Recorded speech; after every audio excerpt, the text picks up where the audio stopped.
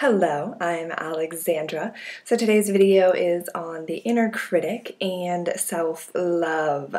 And it was inspired by two workshops that I attended, and one is a weekly writing course that I'm in called Free the Writer, which is amazing.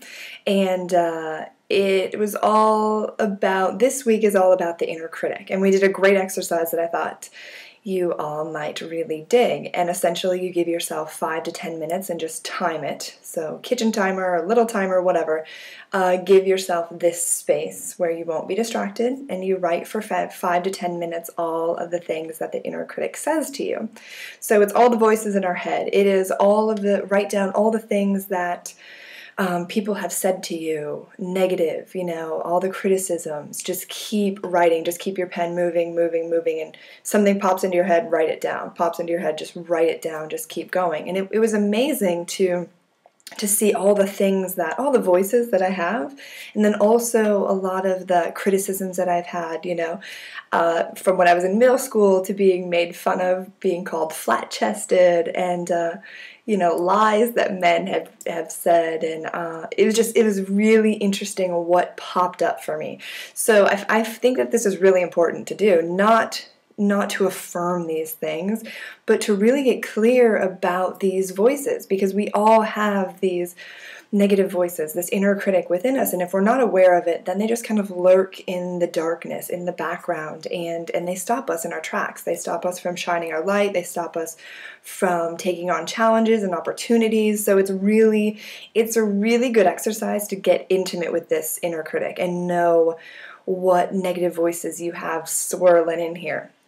So I think it's a really great exercise, so I recommend you do that. And then also become aware in your daily life when these voices pipe up, and the more that you can become aware of it and kind of challenge it and say, that's not who I am, I'm not stupid, I'm not ugly, I'm not fat, I'm not whatever it is. You have the power to step into your power and choose to not believe those thoughts and say, you know what, that's not me, that's something my parents said, or that's what my first boyfriend said to me, or whatever it is. Just become aware of it, and it's a really great exercise. I've been playing with it this week and noticing when those voices pipe up, and when you get the voices, if you're aware, then you can shift it. Otherwise it just kind of spirals down, and before you know it, we feel crappy, and we feel like we can't follow our dreams, and we can't do this, and we can't do that, and it spirals out of control. So just be mindful of when the inner critic just pipes up there and has a lot of opinions for you. And also it's really, another workshop that I did this past weekend was Anatomy of Self-Love, which I just think is the best title ever, and it was fantastic with Kira Ryder. And it was just a reminder to, we all have these voices, and we're not alone in this, that we have these negative aspects of ourselves, or these inner critics and criticisms of ourselves, and that we all have it. And then also just a reminder to be gentle with ourselves. The workshop was very tender and very sweet, and it was a great reminder for self-love and to really honor ourselves and treat ourselves like we would treat our best friends. I know we've all heard this before, but really, would you talk to yourself? Would you talk to your best friend the way that you talk to yourself? And it's always a good reminder to, no, you wouldn't talk to yourself. And if you also think about it, if somebody criticizes you, you're not like, oh, wow, thank you so much, I'm so inspired, like, I'm now going to go follow my dreams and really rock it. No, a lot of times we feel embarrassed, or we feel sad, or we feel angry, or we feel upset, and it doesn't feel good. Nobody likes to be criticized, so stop criticizing yourself. It's not doing you any good.